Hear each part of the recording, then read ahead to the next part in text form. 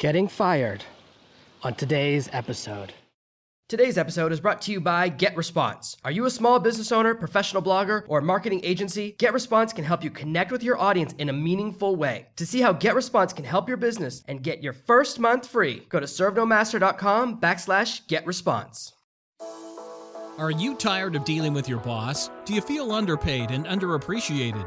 If you want to make it online, fire your boss and start living your retirement dreams now, then you've come to the right place. Welcome to Serve No Master Podcast, where you'll learn how to open new revenue streams and make money while you sleep. Presented live from a tropical island in the South Pacific by best-selling author Jonathan Green. Now, here's your host.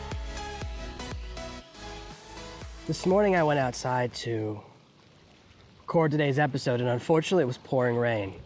So I had to wait until the second time of the day when it's a little bit quiet, and it's just after sunset, and the tide is coming in like a monster. I would love to record inside the house, but my girlfriend's sick, my kid is making a lot of noise, my son's making a lot of noise, my daughter's downstairs making a lot of noise. So we're outside together. You're gonna hear a little bit of ocean sounds. I will try to minimize them. Hopefully I'll be able to go back into the house after this recording because the tide is definitely coming in. I'm definitely gonna have to walk through water to get home. It's already more than a foot past the bottom of the dock. But today I wanna talk about something really important. We're so afraid when we work for another company of getting fired. We have this fear. And this boils down to a very simple fear that we all have. I can't handle it if X happens. There's this amazing book, Feel the Fear and Do It Anyways, which I really love, and she talks about how that's the core of everything we're afraid of. We're afraid we can't handle when something bad happens. When I was learning how to be a DJ, I used to travel the world DJing in different clubs. I even had a radio show in London for a little while. There were all these different emergencies that I was afraid of. But once they happened, I discovered I could handle them. I was one time playing in a club that was wired so poorly, the power went out to the entire building. I was playing at a small club, a small bar in Japan, and a girl smelled a drink on one of the turntables, had to turn it off and continue music going with only one turntable. I've shown up for a job DJing in Bristol, in England, and my headphones weren't in the bag and there were no headphones in the club. So I had to put my ear down next to the record to hear the tiniest of the vibrations as the needle went over the record to try and match the sounds. Every bad situation you could imagine happening, everything I'd ever thought of eventually happened. And once it's happened once, you're not afraid of it anymore. Fear of getting fired is the same thing. We're afraid I can't handle it. I won't know what to do. I won't be able to make enough money to support my family. I won't be able to handle it. Things will fall apart. But it's not true. Getting fired was the worst moment of my life, but also the best. Looking back, and in my book, I talk about how that was the moment my life began to be amazing, but I didn't know at that moment. I had no idea that I would succeed online. In that moment, all I knew was that my career as a teacher was over. I would never be able to teach again. And that's not really true. I never wanted to teach again. If I wanted to go and teach somewhere else, I certainly could have, because I hadn't actually done anything wrong. And in fact, I could have sued the university, taken them to court, and fought to save my job, and I would have won. Their reason for firing me from a university position was that they accused me of running a separate business. They said, oh, you're not allowed to run a private business. And I said, what do you mean? They said, well, you wrote a book. I said, so you're firing me as a teacher at a university for writing a book. I know, because I've been to university, I know other teachers at university, every teacher at university writes books, and most of them try to force their students to buy it. I at least wasn't doing that. So if we'd gone to court, I would have won, because their argument was both illegal and irrational. You cannot fire a teacher for also being an author. It's the most ridiculous thing I've ever heard. And there was no competition and no relation. I hadn't sold a book in a long time. I'd written the book and published it, but who cares? In that moment, when they fired me, they freed me. If they'd waited another 2 weeks, one of the federal programs for health insurance would have changed. Obama passed a short-term law that says if you get fired, you only have to pay a third the price for health insurance for the next 18 months. So I was able to afford very, very high-end health insurance that I wouldn't have been able to afford any other way. And I actually ended up having a medical problem later that year where I went to an emergency room, had a problem with my heart, and that insurance saved my life. If they'd waited 2 more weeks to fire me, it wouldn't have worked out. Now, when you buy a car, sign a lease on an apartment, and then get fired the next day, it doesn't feel very good. It's very scary. I had no choice but to build a business and make things happen. When you have no choice, you'll do whatever it takes. You'll discover when you get fired that you're capable of things you never imagined before. All the leverage that your employer has over you is perception. The only reason you stay with your boss is that you think you can't make the same money somewhere else. Otherwise, nobody would stay. No one would stay working for a job they're dissatisfied with, working for someone else, if they didn't think they couldn't do it on their own. And it's this fear that's used to control our society, and it's one of the biggest chains that I talked about breaking in Serve No Master. We're so afraid of losing our jobs that we forget what we're capable of. I discovered I'm capable of writing books that sell millions of dollars in copies around the world, hundreds of thousands of copies, book after book after book. I discovered I'm capable of starting my own business, of building my own website, of designing my own business, of starting a successful podcast, of writing books that people love to read and write me the sweetest and most amazing letters to connect with me. It turns out that I'm capable of things that I never imagined before. And it makes me feel very good. I would never have started this business if I hadn't been fired. Fear always held me back. I was always afraid of starting my own business. I always thought it's something that other people do and I could never really do it. Even though looking back, I started 6 or 7 businesses along the way. When I was in university doing my master's, I started my own tutoring business that did pretty well. I built a little website, I got a lot of business, all from the sweat of my own brow. While the people around me were taking jobs working in bars, I was making 4 or 5 times more money because I started a little tutoring business. And I found really high-end clients just by putting in the effort. I ended up teaching in London at very, very high-end companies. And so I taught and worked with one of the top 100 companies in the world because of this little website, because I put in a little effort. But I never really felt like I could give up working for someone else and totally start my own business. So for many of us, the fear holds us back, but getting fired frees us. You have in front of you, you have access to an entire business plan, every step from A to Z to go from 0 to hero. However much money you need to make, you can build your own business digitally, needing no startup capital, and hit those numbers. You can build something from nothing. You know how to do it because I'm here with you. I've created a plan in front of you. Whether you decide to go the path of building a blog and becoming a successful blogger, whether you kind of become an affiliate marketer, start your own SEO company, whether you decide to become an author and follow my path down the Kindle path, whatever it takes, getting fired simply gives you more time to work on it. When you stop having the fear, you become powerful in a way you never imagined before. All of those conversations where you're talking to your boss and you want to raise but you're afraid to ask for it, suddenly you ask for what you're worth because you know you can make it somewhere else. Confidence changes, the leverage in the relationships change. You don't have to quit your job. Not everyone is designed to do what I do. It's totally fine to use some of my systems to get raises, to build yourself at work, to get that promotion, to change to another job, or simply to build up some side revenue streams. All of those are absolutely fine things to do. I don't demand that every single person work for themselves. I have more than a few people who work for me. Some people don't want to have all the responsibility, all of the fear. See, when you run your own company, there's some good things. You reap all the rewards, but there's some bad things. It's all on you. If there's no money, it's your fault. There's no one to save you, there's no one to blame. If I don't have enough money to pay the rent at the end of the month, I can't blame my boss, I can't blame anyone else, I can't blame the company, it's me. I didn't work hard enough, I didn't make the right decisions.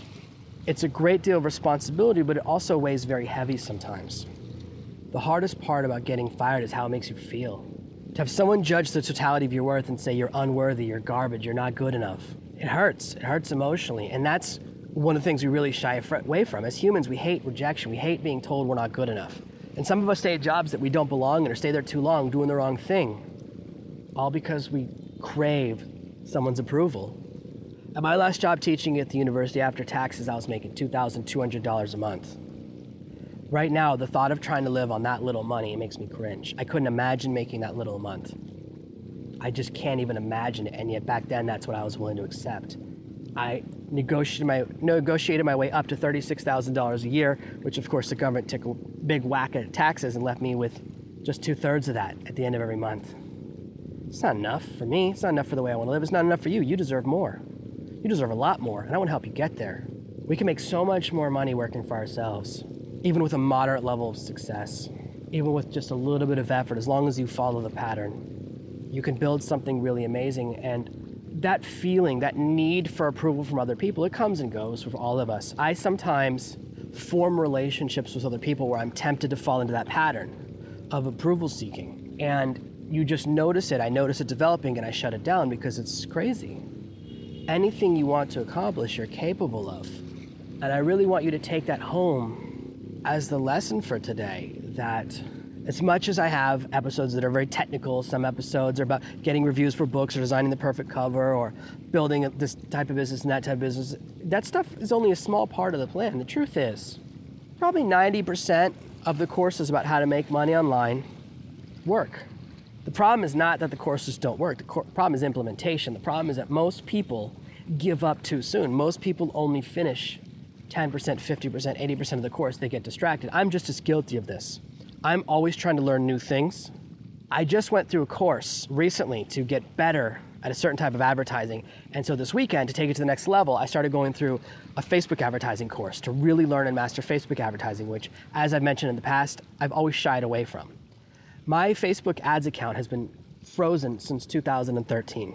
I just reopened it on Sunday. I had to send in a picture of my passport, my American driver's license, my driver's license here, and my foreigner card here. 4 different pieces of ID I sent in, and they reactivated the account because they were like, we're not sure it's really you. And I said, no problem, let me just send in a host of ID. I hadn't done it for years because it held me back, but I haven't watched any of the training videos now in 3 or 4 days because so many other things were happening. And I started a course 2 months ago or 6 weeks ago about guest blogging because I wanted to learn that. I always can learn more. The idea that someone like me is done learning is completely wrong. I want to be totally transparent with you. I'm always trying to learn and grow my business. I'm always trying to learn new techniques, new methods. And in fact, I learned something today, earlier today. I read it in a little tiny freebie. I was going through this report. I always read every product I can find about Kindle. I'm always looking for other courses on Kindle to see if there's anything I don't know about. And this thing costs $7. And I thought, this is going to be garbage, but I'll just grab it just in case. I knew 90% of it. And then at the very bottom, they had this little technique that I'd never heard of and didn't know about, and it blew my mind. It changed the whole game for me. It's going to increase my reads by a nice percentage. I'm really excited about it, and eventually I'll start teaching on it once I've tested it. But I find new information, not just through my own innovation, but also through studying other people's material, through learning from other courses. I'm constantly trying to learn, constantly trying to improve, because I'm not great at everything. That's such a misnomer and a false thing. And people that pretend they know everything, I never trust them because it's impossible. There's too much to know. There's millions of things to know. The only companies that have courses on dozens and dozens of ways of making money online have 50 or 60 or 70 employees. I only know about 7 or 8 ways to make money online that I've done effectively. So that's what I teach about. I stick to what I know. All of these fears, all of these ideas that you can't make it on your own are totally wrong. Business comes down to a very simple principle. Your boss pays you more money than you generate. Wait, that's backwards. Your boss pays you less money than you generate. If you generated for your company $1,000 a month, they would never pay you $1,100 a month. They would be taking a loss. Businesses don't operate that way. One of my friends, very successful at a company, makes high 6 figures, but he generates deep 7 figures for the company. He probably gets paid 10% of what he generates. He helped build a company from 2 people to 50. He gets paid a lot, but nothing like the boss gets paid, nothing like the owner makes. Right now I'm dealing with a situation with one of my employees. I'm probably gonna have to let her go. I've run her through multiple tasks because I hate firing people. I hate running people through that. I had her writing blog posts for me while I tried to have her writing emails. She wasn't able to do it. I had to hire someone else. Then I tried to hire her to help edit these podcasts. She couldn't do it. She made tons of mistakes. There were a lot of problems with the files. She was much slower than if I was doing it on my own. So I hired someone else. So I keep hiring other people to do the tasks that she's incapable of doing. And I don't enjoy it. I don't want to make someone feel like nothing because I know she depends on the salary, but at the same time, she's never done a good job. Her job was to write 15 blog posts a week. At best, I would get 9 or 12 if I'm really, really, really lucky. And there's always excuses. There's always stories. Either she's the most unlucky person in the world or there's something else going on. Last week, she got robbed. Yesterday, she fell down a flight of stairs. A few weeks ago, someone in her family died. Then a week before that, there's an explosion, then a fire. It's always a different horrific story that statistically It seems impossible that all of these things be happening to the same person all in the course of 5 or 6 weeks. But it's tough because I don't want someone to feel like they're garbage. But you're caught in that balance as a boss where her work is no longer generating more than what it costs to pay her. And that's the decision calculus you make as a boss. I try to set reward schemes in front of my employees so that when they work harder, when they deliver, they make more money. And I would have certainly been happy to do this for her, but constant undelivery puts me in a tough situation. When she does write the blog posts for me, she does a good job. She doesn't write for Serve No Master. She writes for my pen name, so I don't have to spend a lot of time growing those. I don't have enough time to grow all of my pen names, but unfortunately, that's all she does. It's not enough. She doesn't do the total number of tasks. And really, all those websites are filled out now. They've all got 20, 25 blog posts. That's enough for a small little presence for someone who's got 3, 4, 5 books. You can survive on your own. You can build a business on your own.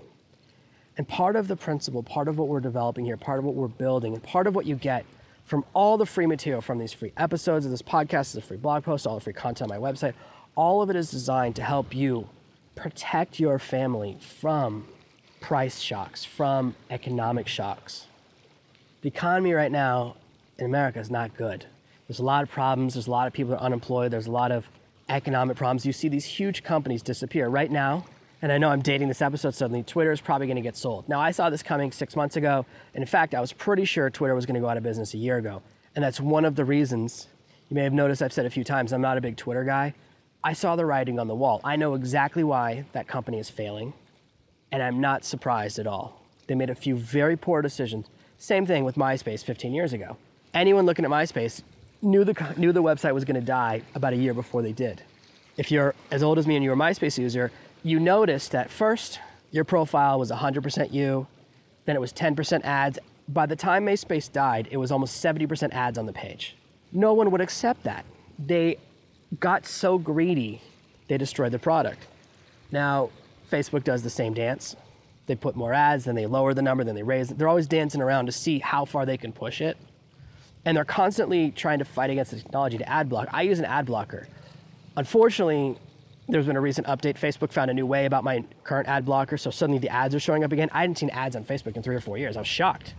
I don't use the platform very much, but even when you work at these big companies, even if you work at a massive company like Yahoo, everyone from Yahoo is about to get canned. I saw the writing on the wall for Yahoo a while ago as well. If you follow these companies a little bit, you can see these tech companies make these massive acquisitions. Yahoo bought Tumblr for $1 billion. Tumblr doesn't make any money. You can't buy a company that makes no money for $1 billion and not destroy your own company, and that's what happened. These businesses, right? All the people who were working at Yahoo weren't making mistakes. They didn't do anything wrong. The CEO destroyed the company. But guess what? Those people are still fired. So rather than being afraid of getting fired, you want to take action and set up firewalls to prepare yourself for that time. You want to start putting books on Amazon under a pen name. You want to start building out a plan to go into consulting if you need to. Set up a consulting website. Even if you don't make it live, if you lose your job, you can flip the switch and suddenly it's active. Setting up these other things can prepare you for those moments. My last doctor in America got fired. I didn't even know doctors could get fired. This was an interesting experience. My last doctor in America was awesome. One of the best doctors I've ever had. I've been through a lot of doctors because I travel all the time. He was just my GP, just my general practitioner, my regular doctor that I would go to. I used to get sick a lot. I used to get pneumonia a lot. He was a great doctor, and then they wanted him to, I can't remember exactly what they did, but they wanted him to change the pay structure or do something else, and he said, no way, I'm not into that. I'm not playing one of those games. Because I guess doctors don't totally work for themselves. Either way, they gave him the boot, and he was like, I can't tell you exactly where I'm going to be working, but you can Google this to try and find me. I was like, I was moving away anyways. This is right before I was leaving the country. In fact, last time I went to any doctors, about 2 weeks before I started traveling full time. He didn't have a full transition strategy. Now, as one of his patients, I would not go back to the same place and change doctors. I'm not into that. I don't go to doctors based on the location. I go to doctors based on the doctor. Once I develop that relationship, I want to maintain it. But even as a doctor, you want to be ready for that transition. And if he had had his own separate way to communicate with me, right? If he had set up, a website I was familiar with, he was like, hey, whenever you have any questions, just go to this website. This is where I write about different stuff. This is where you can find my information, hisname.com or whatever. Then he could move to another hospital and I would still be able to find him quite easily. He could have formed a relationship with me separate from the hospital, which I would have gladly done. He was a great doctor. We really connected. He really knew what was going on, and he was just a great doctor to work with, to be honest with you. So whatever profession you're in, things are going to happen. Things can happen, and you want to prepare for those moments. Once you're prepared, you're no longer afraid of it happening. Having been fired when I was in massive debt, I'm no longer afraid of anything. I'm no longer afraid of anything financial. I don't have those fears. My girlfriend sometimes gets really worried about money because for her, she's still not used to my ability to generate. We've been together for a while, but she comes from like TV commercial poverty. She comes from fighting animals for food as a child to survive. Her experiences from childhood are so horrible, they don't sound like true stories. It's not my place to share her private life story, but she doesn't have the level of confidence in my ability to make money that I have because for her, she can't see my business. She can't fully see everything. She doesn't watch the computer all day and see the things I do. She just sees when I move money into the account and we take care of the family. Now, we've never had a problem with money. We've never been late for rent or not have enough food or not been able to take care of the kids. But confidence often comes from deep knowledge. My confidence comes from 7 years of success. She's not fully there yet. In fact, just the other day, I said, baby, we're in trouble. We don't have money to pay for rent this month. And she freaked out. She didn't realize I was joking. Unfortunately, that's how I know these jokes don't hit because she's not there yet. And she'll get there eventually. As we are together longer and longer, for me, we're together forever. Like, it's just, that's it. I can't imagine ever changing my situation. I don't even think about it. There's no point for me. For me, the single part of my life is simply finished. So I don't think about that stuff. I can't imagine that transition back. But she still has that fear, and it's just going to take time and experience together, and eventually her confidence will continue to rise. It's definitely been stronger and stronger, but you can take control of your destiny. See, she can't control our finances. She doesn't know how to do stuff online. She's very busy taking care of our kids, full-time job. I mean, my kids are a maniac. My son is always making trouble. My son is the reason, my 6-month-old son is the reason I'm standing out here on a dock watching the water roll in, recording this podcast rather than inside of my little studio because he talks as loud as he wants to be. He's really loud and not crying, but talking. He's just always making really loud noises as a baby. She takes care of all of that. We have a great partnership, but we go through these fears. We have these fears because we don't have a plan for if it happens. If you start to develop a plan now, those fears will diminish. And when you start making real money from online before you need to, you'll feel confident. But I can tell you right now, with the knowledge I have, with all the stuff I give away on my website, because I talk to people all the time. I do a lot of phone calls, a lot of consults, and I talk to people, and sometimes people, they're in bad financial situation. They can never afford to buy one of my courses, or they'd have to borrow money from someone. I have enough free material on my website so that you can start from zero and build a business with no money. You can make your first $100 and use that to make your next 1,000, use that to make 10,000. I've built this website to help real people. I don't depend on the money from Serve No Master to support my family. That allows me to give you really amazing information, to really give away everything in these podcasts, these blog posts. Now, yes, I do have courses. Yes, I do have more advanced courses, but you can make money from the free stuff in order to eventually buy one of the better courses. You don't have to spend from debt ever. I don't believe in that.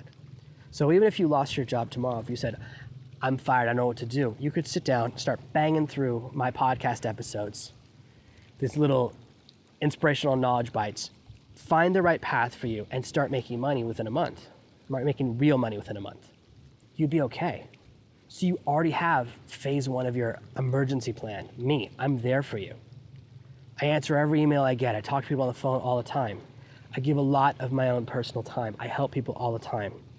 I have a lot of interns that I work with to help them build their own businesses and work on projects together so they can see a project from the inside. I'm always giving of myself because my dreams have come true. I'm sitting out here on the dock, and actually after dark now. Usually I record in the morning, but it's well after dark. The water's pitch black, and all I can see are boats and palm trees and just beautiful water rolling in. My dreams have come true, and I want to share that. I'm a big believer in that. And I know there's amazing things in front of you.